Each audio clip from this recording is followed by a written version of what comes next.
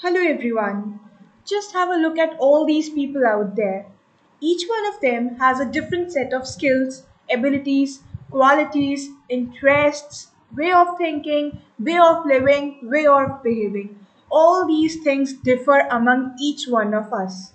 The combination of all these qualities, skills, abilities makes up one's distinct character. And this combination is known as personality. Each one of us is different from others. This is what makes us the person we are. This is what we call personality. Now, as you have understood this concept of personality, let us move forward to one of the theories given on personality. So, in today's session, I'm going to discuss a very important theory from your personality concept, and that is the theory given by Chris Argyris. So he gave the theory called immaturity maturity theory, which talks about how a person's personality develops over time. So let's discuss this very theory. According to him, a person changes over time. Think of the times when you were children and think of the situation now when you are adults. A lot has changed. There has been a major change in your personality. We have developed over time, inculcated new skills, qualities, abilities, our way of thinking, our way of living, everything has changed. So Chris Argyris focused on this very thing that over time people's personality changes.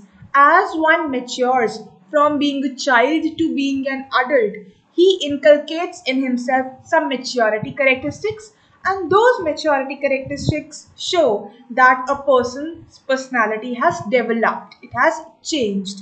Okay, so when you are an immature child and when you become a mature adult, there is a major change that comes up in your personality. So he focuses on seven important characteristics which show how a person changes over time. So when we are infants or when we are children, what are some of the characteristics we exhibit? See, we are completely dependent on our parents. We cannot do anything on our own. As we grow, we learn things, we learn how to behave, we start developing some interests. As children, we just wanted to relax, to play out with our friends, to watch TV, to play games. Okay, we were not focused on other areas of interest. But over time, when we mature, when we become more aged, we develop more new and deeper interests. We know how to behave to different things in a different manner, how to react to different situations as per the needs and requirements. So this is what Chris Argyris focused on. According to him, when a person is immature, he has certain characteristics like he's passive.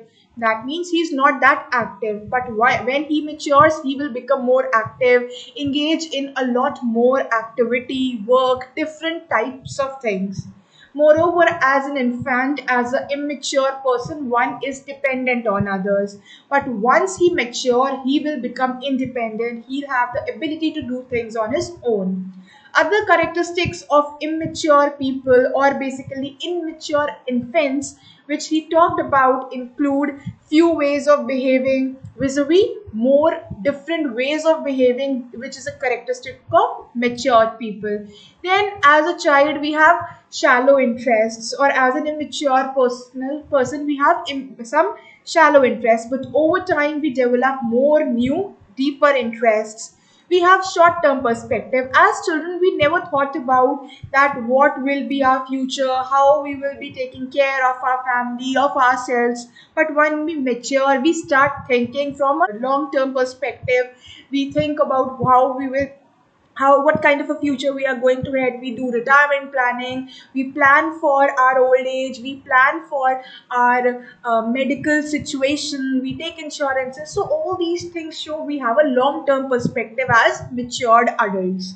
Then the in the immature people are satisfied being at a subordinate position, or they, because they have some narrow interest, they are dependent on others, they are at a subordinate position. Over time when they mature they start achieving a superior position. Then is that being a infant we have lack of self awareness, lack of self control, but as we mature we learn to be aware about ourselves, we get control over ourselves. So these are few characteristics which he focused on, which shows how a person matures from when he passes the age group of being an infant and becomes and finally becomes an adult. I hope this concept, this theory of personality is clear to you now.